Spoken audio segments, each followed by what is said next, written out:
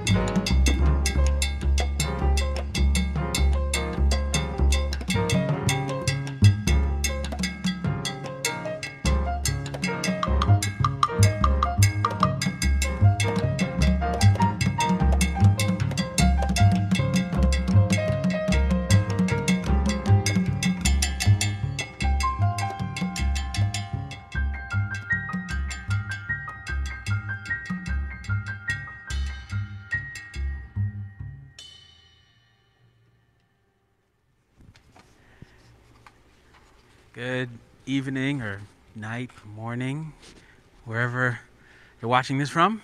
Might be a different time zone, who knows. Thanks for having us. We appreciate Hostos bringing us out. This is Zaccai Curtis Afro-Cuban Jazz Quartet, and today we're playing selections from our newly recorded record. It's actually recorded in 2019, but wasn't actually released yet. We're waiting for a few things, but the music's there, and you're some of the first people to hear it, so thank you so much for joining us. That was Woody and You by Dizzy Gillespier. The next tune we're going to play is an original composition that I've written. It's called 13 Constellation, and it's a minor blues, so hopefully you enjoy it.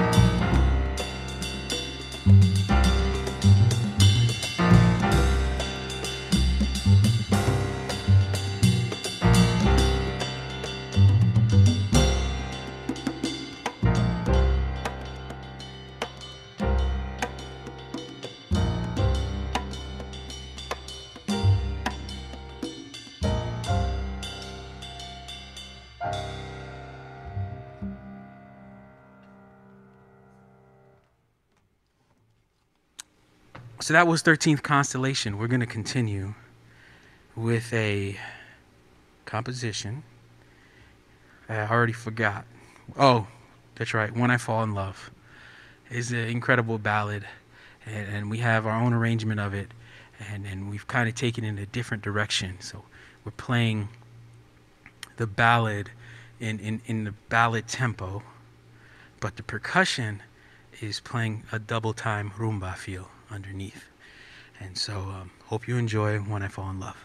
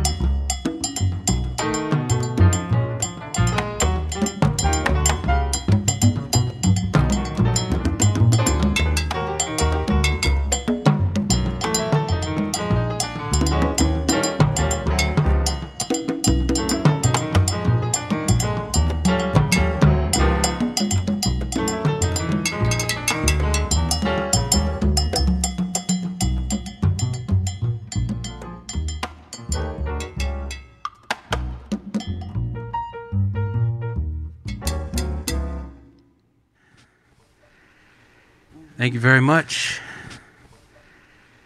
for staying with us, and hopefully you're enjoying the music. That was When I Fall in Love. The next tune we're going to play is a piece entitled Cuban Fantasy. And I remember hearing this on Machito's record, and it's called Live at the Crescendo. And I ended up transcribing the big band version they do there, again, condensing it to a small group.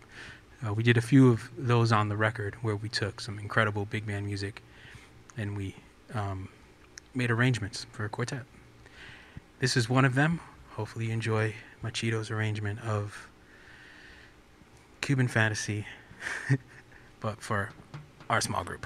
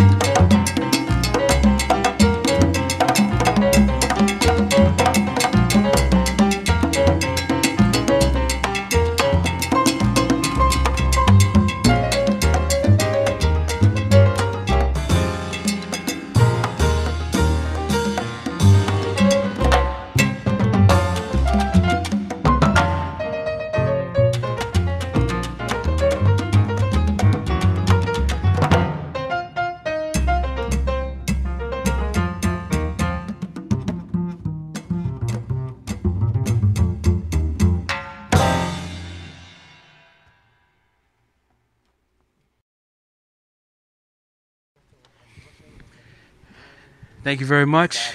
I don't know if I have to say thank you. I don't know how this is going to be cut, so I'll just I'll take this time to reintroduce the band to you all again. I'll reverse the order this time. On the bass, it plays everybody from Eddie Palmieri to Sean Jones. Was in the group with myself and with Ralph Peterson's Triangular series. Actually, we played with Ralph Peterson since 2005. He's been a great teacher and mentor to us. Just recently passed a few months back. And this has been his bass player since that time. So on bass, we have with us my brother, Zaccai Curtis. On the congas, winning all types of competitions and awards all the time. One of the baddest percussionists you're ever going to see on those instruments. You might know him from playing timbales with the great Eddie Palmieri, Camilo Molina. And on the timbales, a man I've looked up to ever since I moved to the city, one of the greatest drummers and the greatest timbale players, definitely for this style, but from all things jazz. He has his own great band called La Familia Sextet. Check him out, Willie Martinez. My name is Zaccai Curtis. This is our Afro-Cuban jazz quartet where we specialize and zone in on a specific Afro-Cuban style of music, but specifically CUBOP. But we branch off and do all other types of things. We just recorded a record, and we're playing some of the music from that record. We've actually haven't played with each other maybe once or twice the last year and a half. But it's amazing to be able to get with some of these musicians and perform some of this music for you, especially in these times. So thank you all. Thanks, Hostos and everybody involved, Felix, everybody involved with bringing us out here to do this. We're very honored, and it's our pleasure to be here with you tonight. Our next tune is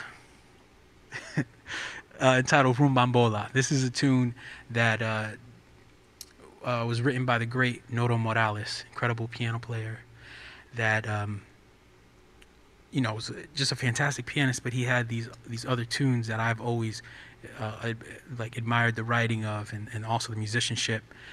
And so I always wanted to play certain tunes of his, and this is one of them, and we've adapted it to our group. Hopefully you'll enjoy it. Rumbambola.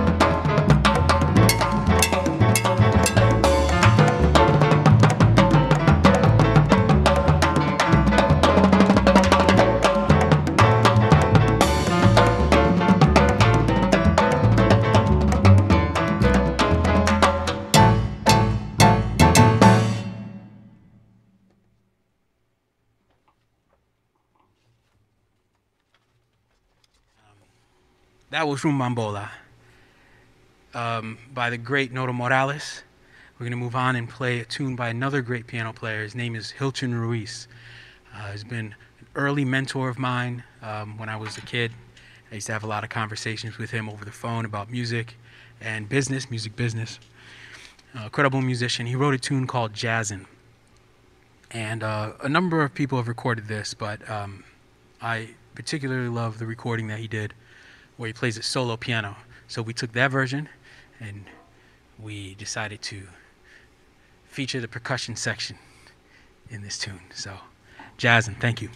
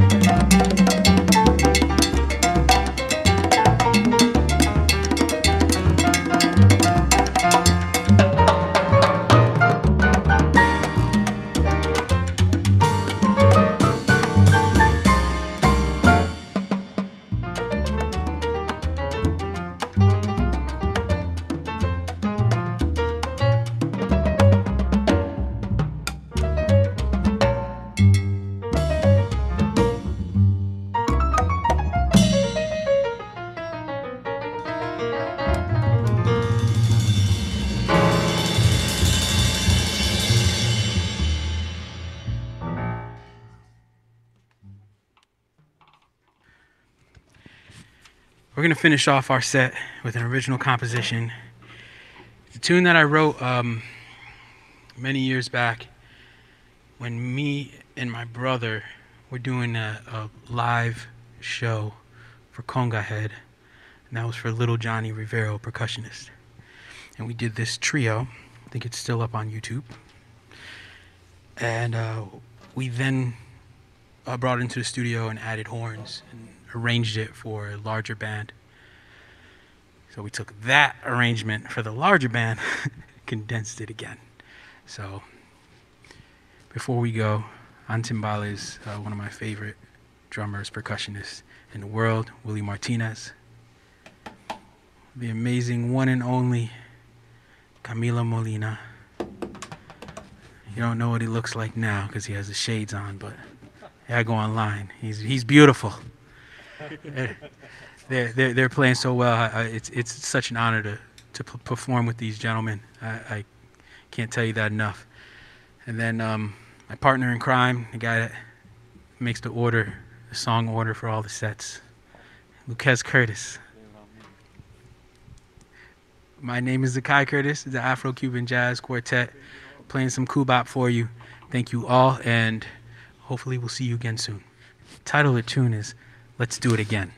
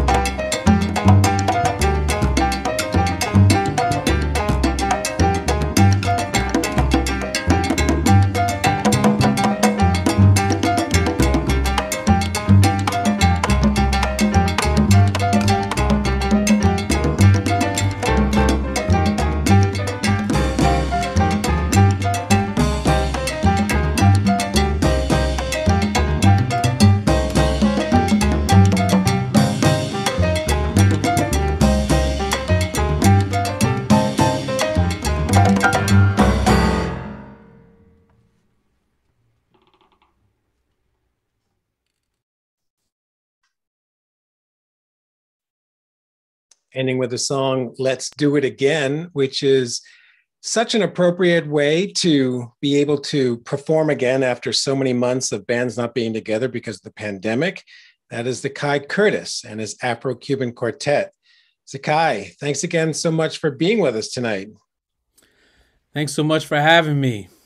I can only imagine the challenges of playing in a band after not being able to practice. You know, did it take a while to get the muscle memory and sort of the telemetry that happens with bands? Yeah, I almost feel it'll get there. Love the music. Yeah.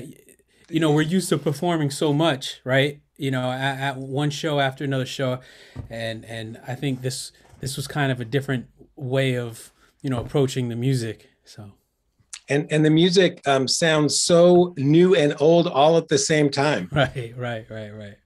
So we got a lot to cover with you. So let's get started. I think your journey as a young musician began in Hartford. And you and I were talking about, New York City is seen as being one of the preeminent places for jazz and music development. But all across the country, there are other hotbeds. And Hartford is sort of the winning trifecta. It's got a really rich Latin community. And you talked about the rich culture there and the educational foundation.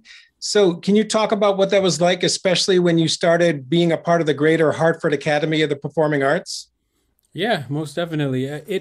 I feel like Hartford had, when we were growing up, Hartford had a lot of people there that knew what they were doing with the music, the different, whether it was jazz, Latin jazz, salsa, and it was a good thing that there was a lot of funding, or a lot more funding than there is now, for children's opportunities or young student opportunities. There were a few schools that we had been involved in, including the Artist Collective, and this is in the Hartford area, the Hartford Conservatory, and there's probably a few more that are slipping my mind, but definitely the Academy when we got into high school. So there was a lot, and in our bands at our school as well. I went to Windsor High School and Windsor Middle School, and there was teachers there that knew what they were doing. Right. So I feel blessed to be in that sort of scenario where we could choose, what to do. Or we in our situation, we did everything. So. And then, talk about influences. We have some of them up on the screen. You have Horace Silver was in the area, and one of the musicians that played an immediate role in Luquez's career was Andy Gonzalez. It's true that Andy gave Luquez his first bass. Yeah, that's right. Yeah. Andy Gonzalez was one of our first mentors. I saw earlier on the picture you had Paul Brown right. As well, Andy Gonzalez, and Hilton Ruiz too. He would come to Hartford every so often, and that's how I got to know both of those musicians. And then for you, I mean, I'm not sure how old you were, but you passed on that you actually were working with Ed Fast and his CUBOP group, and you were doing arrangements for them. What was the role you played in that band? Well, I wasn't doing arrangements for them, but Ed would do arrangements for our band. So we had a young band that started in like the Hartford Conservatory or an Artist Collective and those type of schools. And then when we wanted to continue studying Afro-Cuban music, Latin jazz, and things like that, we were looking for, or at least our parents at the time were looking for somebody that could, teach us. And then Ed Fast was in the area. He had a great band. He still does. And he would actually rehearse us with a lot of his charts and taught us a lot of stuff. There were a few parents. I mean, Freddie Moreno was one. Jorge Fuentes, which is a few of the kids in the band had parents that played, and so they would also contribute to the whole scenario. So it's an amazing opportunity at that point that we didn't really know what was going on, but we just and I think the greatest thing about it is Ed would bring in musicians like Andy Gonzalez. He was the one that brought Andy Gonzalez, and Jackie McLean would also bring in a lot of musicians into Hartford as well. So when we used to go to everybody's gigs and watch them play and sit backstage, things like that, while we were really young. So So when your parents said, go to your room and do your homework, it was, get back on the piano and, Right. and understand these charts, as complicated as they were. So from an early age, you were dealing with the concentric circles of classical music, jazz, and Latin music. How critical was it to have that kind of foundation for what you've ended up doing in your career? Well, for me, yeah, I started off as a classical musician, and I would say around high school is when I really started to focus on being a jazz player or something of that sort. And the reason why I say that is because music wasn't as serious to me until that point. And I feel like for it depends on what you want as your sound as a young musician. I think you can get where you want to go in any genre. It doesn't have to be, you don't have to start as a classical musician or a jazz musician, or kind of, you don't have to limit yourself either by any of those boundaries or terms.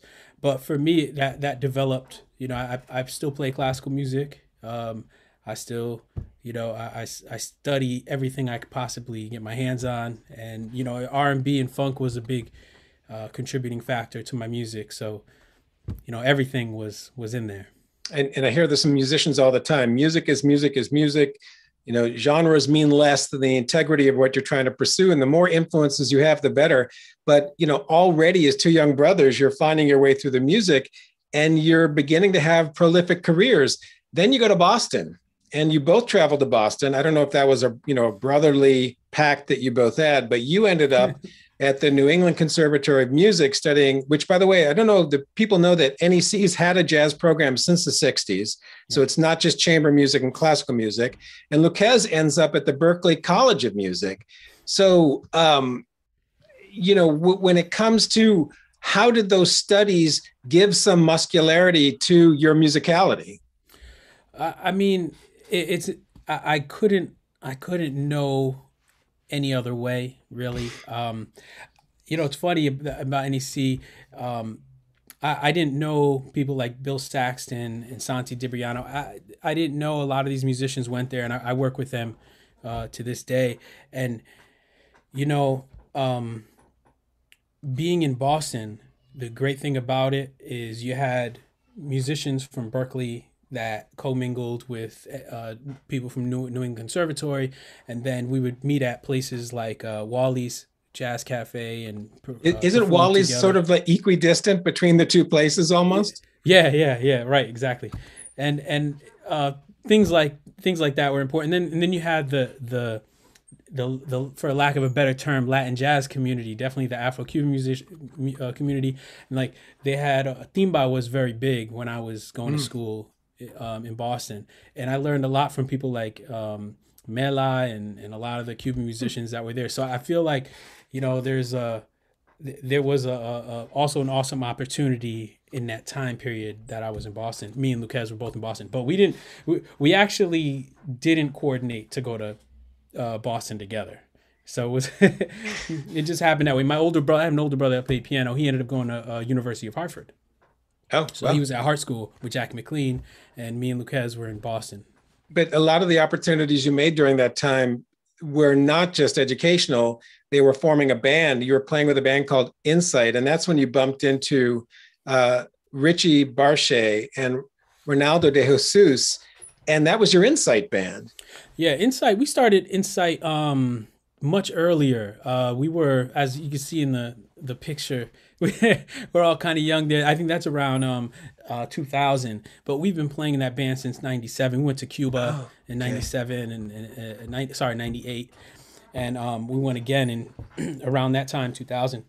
So it was a lot of musicians in our area, West Hartford area, Greater Hartford area, that were into this music, and we all got together. We wrote music together, and we did arrangements together.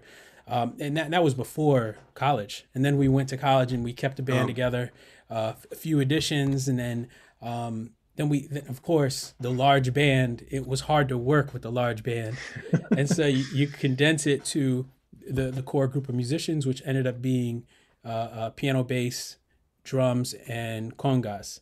And that was what kind of sparked everything that went from there. In fact, that was one of the origins for the band that we have today. So it just started in that configuration. It's nice so early in your career to have a bunch of like-minded musicians that sort of add credence to something you're going to do way down the road. But while both you and Laquez are studying, you're good enough to be drawn away by people like Donald Harrison. You call him Uncle Donald. So you're playing in his band.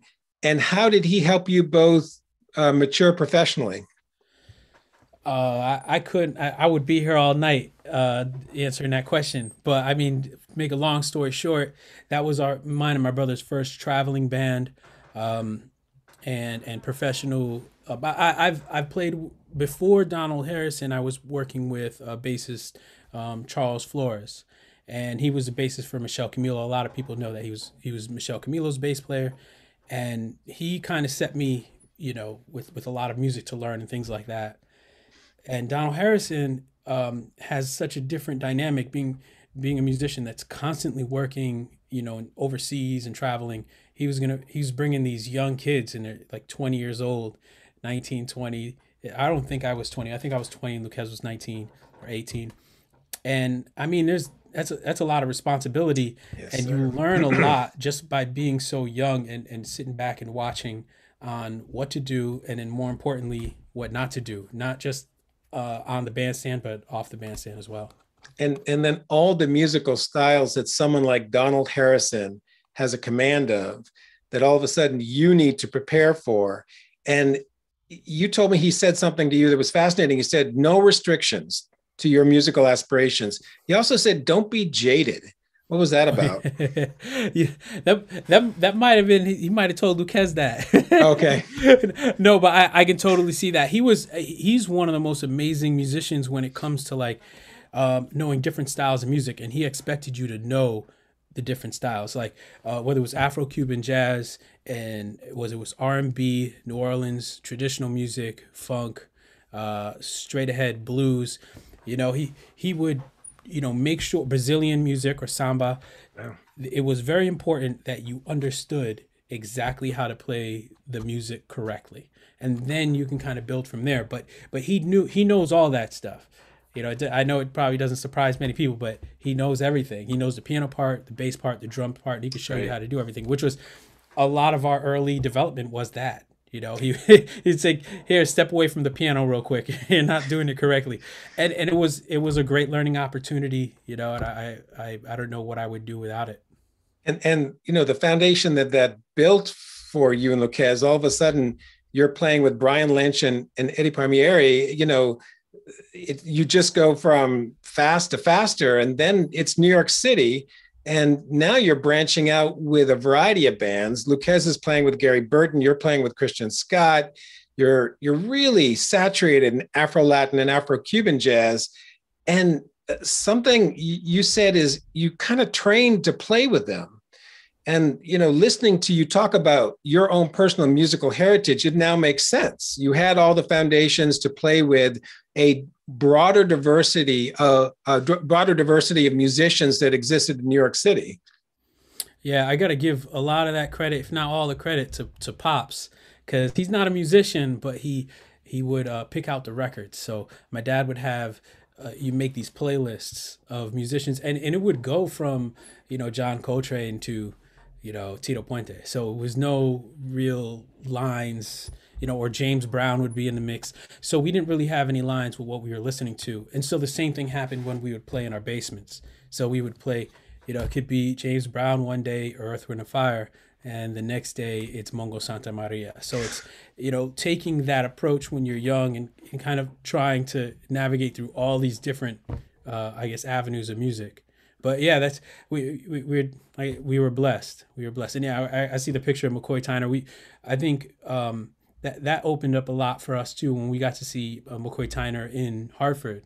He would bring his band. He brought his Afro-Cuban jazz band there. It's like great memories with that sort of thing. You're also learning about the sort of the structures of how popular music and classical forms of music that even include jazz, they're all complicated.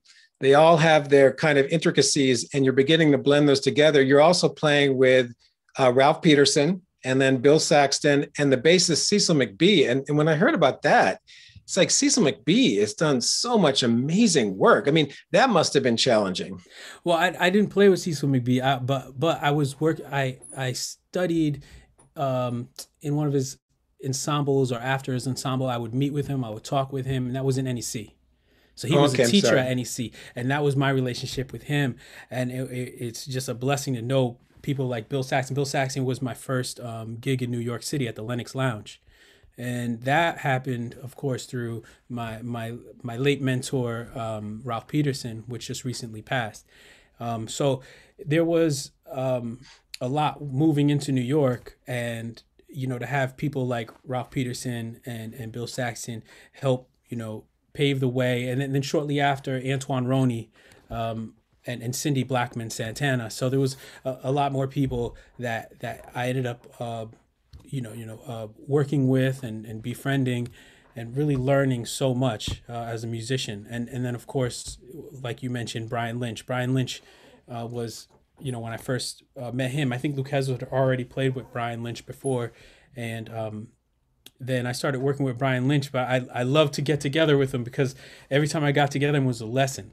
So even if I was just rehearsing his music, you know, on a random day, I was like, "Hey, Brian, are you doing anything? Love to run through, you know, a few of your charts from this record." He'd say, come on down. And I was getting lessons, learning his chord changes and things like that. So it was really, for me, an educational hustle when I moved to New York. And I can't say enough about those people. And when you're in New York, it's hard not to be influenced by all the bands that are actually functioning in that community, including, you know, Papo Vasquez, the Fort Apache Band with Andy and Jerry Gonzalez and Milton Cardona. And, you know, were you also taking the opportunity to go to clubs and taking these new bands and maybe sit in? I used to go to the New Eurekan Poets Cafe quite often. And I would see Willie Martinez down there. His band was playing, Chembo Cornell's band, and Hector Martin Young's band, and Ray Vega's band. And Ray Vega, when he ended up moving to, is it New Hampshire? Vermont. He ended up moving to Vermont. He gave us his night at the New Eurekan Poets Cafe, which was, you know, such an amazing opportunity. That club has such a legacy. And but the Fort Apache band, which we ended up playing with the last configuration of their band, was, you know, that they were on such a high level for us as young students and fans of the music. I mean, there wasn't a band cooler. It was like Miles Davis band and Fort Apache band. And so we would go see them play no matter what, wherever they were. Right. And I think that relationship ended up, you know, we ended up really knowing their music and transcribing their charts. I would actually, Joe Ford would send us some of his charts to play. You know, like a lot of music, if we couldn't get them, we would transcribe them. But Fort Apache was an amazing experience just to be around those musicians and kind of learn, because they really brought Afro-Cuban jazz to a different sound. And remember that wonderful album, Rumba Para Monk? I mean, the first time I heard that, I was completely blown away. And again, it's an avenue, once you listen to music like that, to go back in time and listen to the musical heritage that created that moment, but also to be like, whoa, you know, what are other cats doing that's as electric as that? So I'm curious, you just mentioned about 7 or 8 musical genres up into this particular point in your career. Were you beginning to hear any common threads that connected all these musics together for you? I think quality, you know, for me, it's quality. I love tunes. I'm a composer at heart, like an amateur composer, really. I do it whether I'm getting paid or not. And I feel like there's an element to the quality. So I might pick, it doesn't matter the genre really for me. You know, speaking of genres, we have a question from our listening audience. This person asks, which style is more gratifying to perform and record, jazz or Latin? Right. You're going to piss someone off right now. No, well, it depends on who with, right? I mean, right. I don't really see it that way. And I switch, like I'll go from playing a performance with Cindy Blackman Santana to literally the next day doing something with the Mambo Legends and then the day after that playing with Donald Harrison. And it is an interesting thing. Sometimes it does take a second to adjust, but I feel that there's not really I don't really think about it that way. I don't think about it that way. I'm really focused on the musicians that I'm currently making music with and the music that I'm making music with. I don't really think about it in that sort of I mean, just as an example of manner. two different, you have Pedrito Martinez, who you might have been influenced by or played with during that particular time. And then you have Sean Jones that Luquez was playing with. So again, all these musical influences, but I'm really curious about I'm not sure if you bumped into them, you might've known them for a long time, but the work of Los Planeros de la 21. Yeah. And you mentioned in one of our conversations that you found them to be innovative. And I was wondering if you could impact that, because their music is really rich in that particular realm. It not just innovative. I think a lot of people really commend that organization, that band, Juango, and what he's done. I feel like at least me playing with them has been such a blessing, because I learned a great deal. About the culture. I don't speak Spanish, so my I guess my understanding to what's going on is quite limited. But musically, it really got me taking a different approach into that side of music, and kind of understanding it from the inside out. And you really don't know it until you actually work with musicians like that. You really can't do it any other way. The question, by the way, about whether you appreciate playing and recording jazz and Latin music is from a fellow musician named Steven Aquino. Who's that?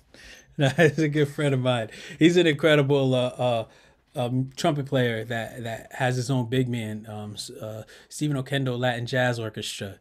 They would play in the Bronx at Mama, I think it's called Mama Juana's, at a restaurant. And I would go see their band play quite often. And sometimes he would let me sit in. But even I'm sorry I mispronounced your name there. I saw it as an O, not an A. Oh, that's all right. He asked which style is more gratifying to perform. Is that the question? Right, that was the question you answered. Like I said, it's the quality of the musicians. Right. I mean, that really is the answer for me, because I don't have one. I really don't see it like that. So another amazing thing that you did that more people are doing now, especially in the pandemic, is you said a particular part of your career you weren't quite ready to join a label. So kind of, as necessity is the mother of invention, you created one. You created Truth Revolution Records. So what are the clear advantages of owning and operating your own label in that regard? Advantages. Well, it's a lot of work. It's a lot of work. And I feel like there's, how do I explain it? It came about as a necessity. Luckily, I was with a lot of like-minded musicians, and I wanted to create an environment where we could build an audience, build a lot of people that were, wanting to hear. I don't know. Well, at first it was just my own records. I didn't want to release a lot of other people's records. It was just for me. And the reason for it was I was being mentored by Hilton Ruiz at the time, and people that know him know that he was very big on owning your own music. He wanted me to. He actually helped me get my first LLC or company, publishing company, things like that. And with that, I got Truth Revolution Publishing, and that was my own thing. And then over time, I started releasing my own records, and our circle of musicians started to release as well. And that's where it transferred from, the name transferred into a record label, which then recently, I would say this is our first, 2020 was the first year that we have officially transferred over to a recording collective, which is Truth Revolution Recording Collective. And so all of the musicians come together and they release their own albums. This is how we've been doing it. We just release together. And I would really encourage the audience if it's possible to go back to the previous slide just quickly, just to look at that URL, because this is a fantastic collection of artists. And I'd like to say that you've always played with eccentric, unique, but quality musicians. And if we can go forward to the next slide, you'll see that the collective is made up of the same representation of talent. It's all across the board. If you wish to listen to a broad spectrum of jazz, all you have to do is to go to Truth Revolution, check out their collective, and see what they have to offer. And of course, buy the music. Always a good time to do that. By the way, the Grammys just put out this story that I found that said that your collective is one of the best labels of 2021, or definitely a label to check out. So it's one of the best small record labels in jazz. So that's good news for you. By the time that you are producing, which is, so in 2017, you produced an album by Andy Gonzalez that got a Grammy nomination. How long had you been producing up to that date? I've been producing music. Well, the Grammy.com is just amazing for listing us with all those incredible labels. I think they had Motema in there and Biophilia, a lot of record labels that I follow and love. So, we're super honored to even be a part of that. And I feel like, my production side of things start really early. I was producing music definitely right in the beginning with the college era. I started recording, and then I was always into recording in terms of having some sort of Pro Tools and microphones and things like that. So I was always recording and editing. I didn't really mix music, but I edited and I recorded. I did video as well. And so I would produce recordings. Me and Lucas would produce recordings in some sort of capacity. And we also had friends that were really into that at the same time. So I started early, I think. It wasn't until I got to New York and met some people that are really good at it where I was able to learn quite a bit. So. And at a particular, you're very much in demand, both you and your brother. You're still in New York City for a while. And a lot of musicians say this, that after a while, when they begin to develop a reputation, they're being picked up as sidemen or women for various bands, especially if they're good, they decide that they want to choose quality over quantity. So what did that look like for you? Wait, I don't understand the first part. Say that one more time. When you and I had a previous conversation, you were talking about at some point in time, you wanted to basically make sure that the bands you were playing with had a certain quality, but also that potentially you could start making more money. That you decided that instead of doing many gigs for a small amount of money, you wanted to somehow change your entrepreneurial energy or agency so that you could make more money on gigs because you were beginning to have families and New York City is expensive, that pretty much. Yeah, it's like a natural progression, I think, for all musicians. It's hard, when you're young and you go into New York and you don't have a family, you don't have a lot of bills, or you do, you just don't pay them. Then you can kind of spend money on your own projects. You can go ahead and spend, $5,000, $6,000, $10,000 on your project without asking anybody. I mean, you're the only one that has to worry about the repercussions of that. As you get older, it changes. And so I think in that scenario, I was just trying to describe that transition that all musicians have. At some point, you end up having different responsibilities, and then that changes. Now you can't be an amateur with music, which is kind of I feel like the best way to be, and you have to actually really think about your options to get rent paid and bills paid, family taken care of, things of that nature. And that was a transition that, of course, me and I had to make with my family, and my brother had to make. So, a lot of things change. And to be honest, that's kind of what everybody goes through. But that's the first time we went through that, was changing Insight from a 7-8 piece band into a quartet. So, right. Yeah. Another cool thing you did was software development. I Oh mean, yeah. some musicians have done that, and you create apps that basically have to deal with either teaching music or auto tuning your instrument. Or in the case of Christian Scott, it's my brand is now a platform um, that is online. So that's pretty cool. Now we're going to bump into someone who's been increasingly important as you are moving through your career, and that's the drummer Ralph Peterson. And one of the things that so many musicians have done is to trusted you to carry the torch of their music. So, and that's kind of unique, is when musicians essentially say, I value your contribution enough that I want you to play a bigger role in the band. So what was that like with Ralph? Ralph was a very close mentor of mine.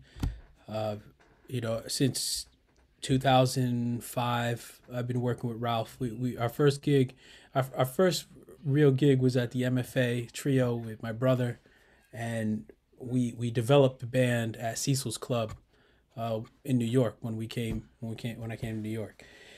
And then from there, we ended up having the trio. We performed quite a bit, and then eventually recording Triangular 3 many years later. But before then, we were playing with different configurations of his band.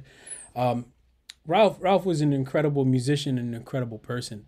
I love talking with him, and he really had, he was one of the biggest people in my corner, so to speak. He's dearly missed, but his music lives on. We just recorded a record right before he passed, the month before he passed, and it was released a couple days ago. Raise Up Off Me. Yeah, it Raise just Up came Off out. Me. Right, and that can kind of show, like, Ralph was a very spontaneous type of person. Like, usually first takes, very very little corrections were allowed in his recording sessions. So you really get this raw snapshot of what we've been working on for quite some time. But throughout the years, we've really gotten to know Ralph in an intimate way, very personal.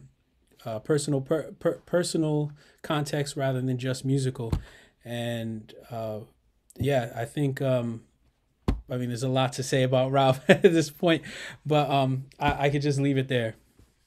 Well, let's end with CUBOP, what you're doing now, kind of the culmination of a lot of what you've done in your career. And I was curious, what role have the I'm going to mispronounce this, syzygy, correct? Yeah. Syzygy and Insight. Did they play any role in CUBOP, or is it mostly pushing against that and going backward to the tradition and trying to make it new again? Well, Insight was a very experimental form of like dealing with Afro-Cuban jazz, Latin jazz. At that point, it was more Latin jazz. We did everything: South American music. We did music from, so Latin jazz, like an umbrella term, and then Afro-Cuban jazz a little more specific. And so when we made the quartet, we kind of focused a lot more on Afro-Cuban jazz and R&B, and that was a big point for us. And then at one point, like Syzygy, that record before the last is a record where it has mostly covers, and there's a lot of R&B on there. And so our main things, normally we do a lot of originals. I would write music, Lucas writes music, we'd write music together. Richie would bring stuff, Ray would write music. And so Syzygy was a different animal to try to capture. And we recorded that in our basement. So after we did that record, I looked at Lucas and I was like, man, out of all through the years, we usually cover some sort of CUBOP tune, like Bouncing with Bud or Hallucinations. Right. Those are very old arrangements that we developed, I don't know, in like 2000. So then we were talking about doing something where we just focus on CUBOP. And that's the birth of this recording. And the reason why I have more of a traditional band with timbales instead of drums is because I was trying to model it after Noro Morales, his sound, and he's such an incredible pianist. And so I kind of took that sound and developed it with all the rest of the CUBOP tunes. And I would take tunes like Kenny Dorham's records, from Machito's records, where it's like more of a big band sound, and then condense it, and also Dizzy Gillespier, of course, So like Dizzy Gillespier, Yeah. Mario Bauza, Kenny Dorham, and lesser known figures, Yeah. all of these are playing a role into who the CUBOP legends are. And then, this is when you're taking big band arrangements and adapting them to your smaller group, which is a remarkable challenge. But then there's also the contemporary influences as well. Yeah, exactly right. Yep. But we still have, yeah. I just want to say, we've talked about those. So let's talk about Nora Morales. What was it about this specific musician and what he was trying to accomplish that was so influential with the music you're trying to play right now? Noro is, I've always known Noro and played his music, his original music. Maria Cervantes, we've recorded that before, and I've always known him as some of the music that is a little more classical sounding to my ears. But that was some of those written charts, written in a more of a classical type of way. And I was going through his music a while ago, and I ran into some of his tunes that are more, I would say, in the style of CUBOP. Mm-hmm. And they were incredible. Like, they just he played incredible on it. The musicians are incredible, and I kind of like had this idea is let's do a tribute to him. And so we picked 3 or 4 tunes, and we did a small group arrangement very similar to how he did it with our band. And I actually try to reach that type of energy that he's able to reach on a piano. If you try, he's very percussive at points, and he does these things from the bottom of the piano to the top, and it's almost like this drumming that ends up happening. And so I've been practicing that and listening to his sound for years, and at that point I said, okay, I feel like I want to try to capture some of that and pay tribute to him. And so we did that for the record that we recorded. And what's so fun is when you listen to your music, like I said at the top of our interview, it sounds both new and old. And just like, 30 years ago when I listened to Weather Report and it made me want to know who Wayne Shorter was, now I want to know who Nora Morales is, because it's the foundation of the music you're trying to do now. We have a question from our listening audience. Marilyn Diaz says, where does the name Syzygy come from? That was, Syzygy is the name of the only original tune on the record. And that's why I decided to name the record Syzygy, just because it was the only original tune. But the word, it means like the relationship between the sun, the moon, and the earth. It's like 3 or 4 celestial bodies, their relationship, and that's the word they use to describe it. And so I named it that, named the tune that, because I name a lot of my music based on what I'm reading at the time. So that was something that I was reading, but it kind of does work. Like if you think of like a trio or a quartet, if you kind of compare the syzygy of stars and constellations with a band, I don't know. It's a nice light title, no deep meaning at all. Right. I don't know. I wish I was that deep to say, oh, I'm going to make an album with it. But no, it was just the name of the tune. People say jazz is too deep. I don't know why. Why? So, you were, you talked earlier about how you're loving the fact that you're making room to explore CUBOP, that you used to do it piecemeal over the course of your career, and now you want to focus on it. And you shared something with me earlier where you said, this is the music we love. This is the music that feels like home. What is it about the music that makes you say that? When we play it, and for me is with those musicians. But when we play it, it kind of brings us back, me and my brother both brings us back to that point of when we're in the basement, right? And everybody's jamming. And it's not, we kind of know what we're going for. Allegro All-Stars with Charlie Palmieri piano, and that sort of vibe is what we we love that. We still love it. And Fanya and things like that. So you're not really it's kind of the walls are kind of broken down in those those sessions. It's not so boxed up with arrangements. Sometimes you could just break down the walls and play for a good 10 minutes on a tune, have a couple percussion solos, and you get to jam out and really, and also you get to connect with the music like in a danceable sense, where Right. I'm not dancing on the piano and we're not dancing, but there's something that kind of hits you when the music still has that element to it. And I feel like with this band we can get there, sometimes. That's a beautiful statement because any group that has ever made an influence in Afro-Cuban or Afro-Latin jazz, when I think of Ray Barretto's sextets, Ray Vega to some extent, Eddie Palmieri, it has all of those characteristics. It's advanced music, it's deals with folkloric traditions, it's got a rich connection to salsa and dance, and yet it's jazz. It's uniquely jazz. Yeah. And so I sense you're doing the same thing. And I love how Willie handles the percussion role of being a drummer, but a timbales player. If you listen carefully, it's very unique. By the way, before I forget, is there a release date for the new record? No, probably 2022 though. Oh Lord! So you played us this music, and now we can't have it in our hands until 2022. I mean, it was supposed to already be out, but things have changed so much, and we're working on like 6 records for this year, and I mean, that's the sort of what ends up happening, but it'll be out, and you're gonna hear it. We're gonna be playing throughout the summer, and hopefully throughout the rest of the year. So. Well, I mean, as soon as you can send it my way, I'll put it on my programming for sure. Will do. Another question from Radames Ortiz. How would you describe the creative energy between you and Luquez, considering your brothers?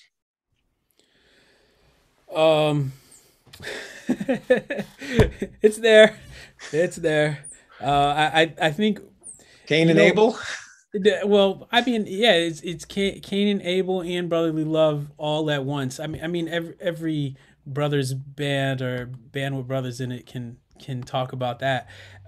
It's a lot of fun. I think the great thing about it is not necessarily having to tell a bass player what you want.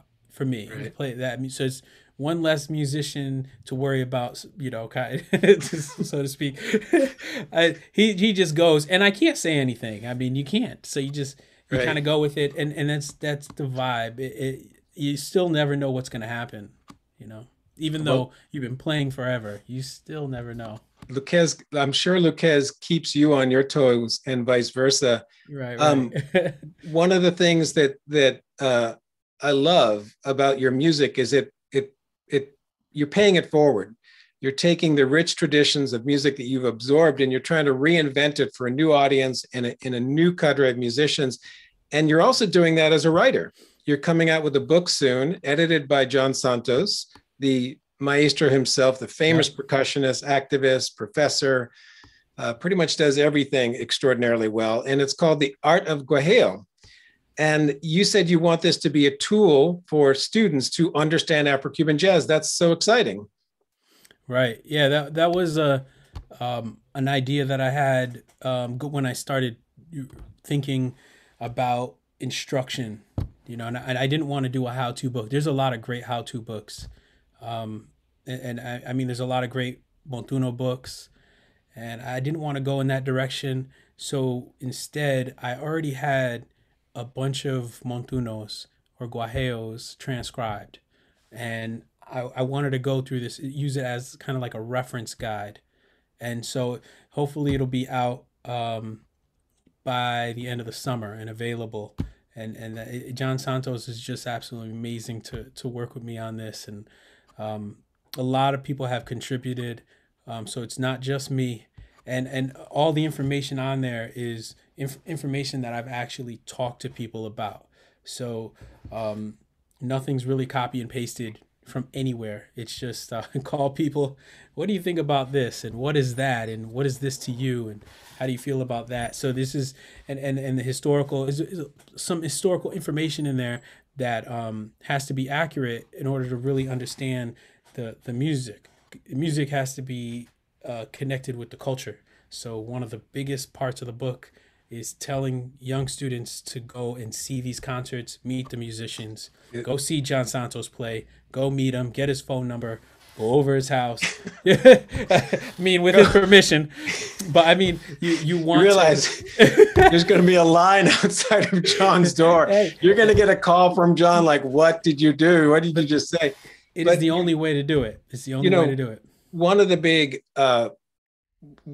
conflicts right now when we look at jazz education or education of music is that in some ways it's entirely academic. So I love, again, the refrain that says jazz, Latin jazz, Afro-Cuban jazz, jazz that's influenced by Caribbean influences. It is an oral tradition. It is a cultural tradition. It is part of a larger community. It's not just educational, although, conversely, a lot of the musicians that make up this history actually did go to school, actually did teach. And so, but it has to be a handshake. It has to be both and not just one or the other. And this is what's so hard about the pandemic, because all the bandstands where all this learning takes place are gone. Finally, they're coming back and musicians are thrilled. I want to make sure that we show all these other Curtis Brother albums that people can pick up if they're interested in this wonderful duo. And also one last slide just to show the Truth Revolution records again, so you can go to the website. They have merch. They got T-shirts, hoodies, I think. Right. There's a hoodie. And there's a blog. So again, the collective is one of the things I like about this. It's not just a label, it's a collective. And the collective gets to have their own opinions by having artist blogs, which is lovely. And you're sponsored by Bandcamp. And if you don't know, Bandcamp gives the vast majority of funds from all CDs back to the musicians. So that's a great storefront. Yeah, they're great. So great to see and hear from so many people who joined us today. Whoop. Let's fit in a question before we go. Gwen, I'm not sure why it says Gwen, about the 22 album, or will you polish it to perfection?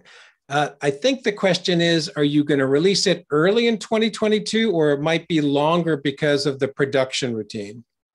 Probably early in 2022.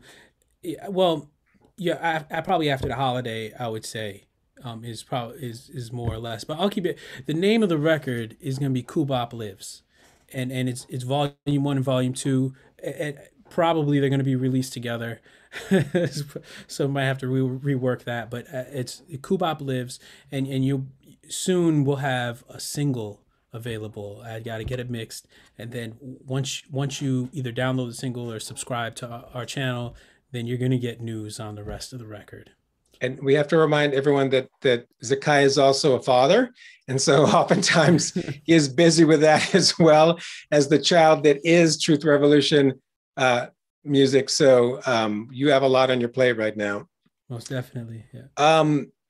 Great to see and hear from everyone. Thank you very much for your contributions today. Thanks for all your questions and comments. Thanks again to the entire production staff at Hostos Center for the Arts and Culture. And of course, a very special thank you to Zaccai and Zaccai Curtis. I'm Michael Ambrosino, host of the jazz program Currents and the jazz audio documentary series called Dialogues. You can hear them both at my platform, 33third.org. Make sure you stay tuned to the Hostos Center for the Arts and Culture as the spring series continues to unfold with many wonderful events. And for more information, you can visit hostoscenter.org. Good night, everyone. Thank you so much. Take care. Thank you.